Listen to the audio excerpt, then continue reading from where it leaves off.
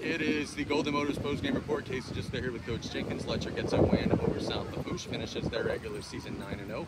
Coach, you guys set the tone earlier on the opening kickback for a touchdown. You got a defensive score as well. Offense moved the ball well. It was a good performance from your team today. Well, that's the thing we kind of pride ourselves on. We think we have a complete football team this year. We really found ways to win games in all phases. Our special teams have been lights out, especially in a return game. We knew that we had lost a pretty good kicker, but the sophomore, Delanovilles, kind of filled in and done a great job for us this season. And I think that's the one thing. I know our defense has gotten tons of headlines throughout the year, but I think quietly, offensively, we've been able to do what we need to do week in and week out.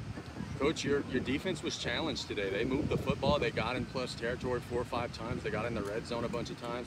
You bent, but you didn't break very often. Talk about that. No doubt. I think those guys, I thought South Lafourche was going to come into the game. I knew that Coach Young would have a plan in place, and their backs were against the wall. They needed to win. I knew his kids were going to play hard because South Lafourche plays hard year in and year out. So I knew their kids would be up for it. I thought offensively they had some good pieces, and we didn't play well at times on defense. But I thought when we needed to, we kind of bowed our neck and was able to make some plays. And probably none was bigger than on that first drive, and Ashley Stark gets the interception in the end zone. I'm going to actually be a coach and not a dad here. We were talking on the radio broadcast. Your boy is so much more poised back there, man. He's leading the huddle. He's running with confidence.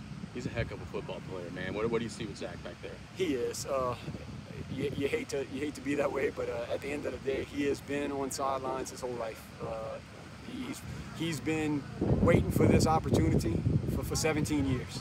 This is what he's been in the backyard dreaming about, and he's played all of these games so many times in his head that it's not even funny. And it's cool this year, really, with John Trey being on the sideline, because when I came back to Lutcher, John Trey was our starting quarterback, and Zach was running around pretending he was John J. Kirkland in 2016 winning the state championship. So it's been a great run, not only as a coach, but as a dad. It's special. I told people at the beginning of the year, if any coaches say they coach their sons the same as everybody else, they're lying. John Trey can probably vouch with that. He says he's never seen me coach anybody as hard as I coach Zach. But I know how much pressure he has on him to be great, and he has surpassed all expectations this season. 9-0, the bye week coming up. Your boys are just telling me they don't care about 9-0. They know that the next month is what matters. At Lutcher, man, it's about what happens in the postseason. What do you guys got to work on before now and then to get to the Dome? That is definitely the unfortunate part about Lutcher. And it's great in so many ways. Our kids know it. Our kids just went 9-0. That was the 6th time in school history that a team's going 9-0 in a regular season. We've got fewer undefeated regular seasons than we have state championships at our school. Wow.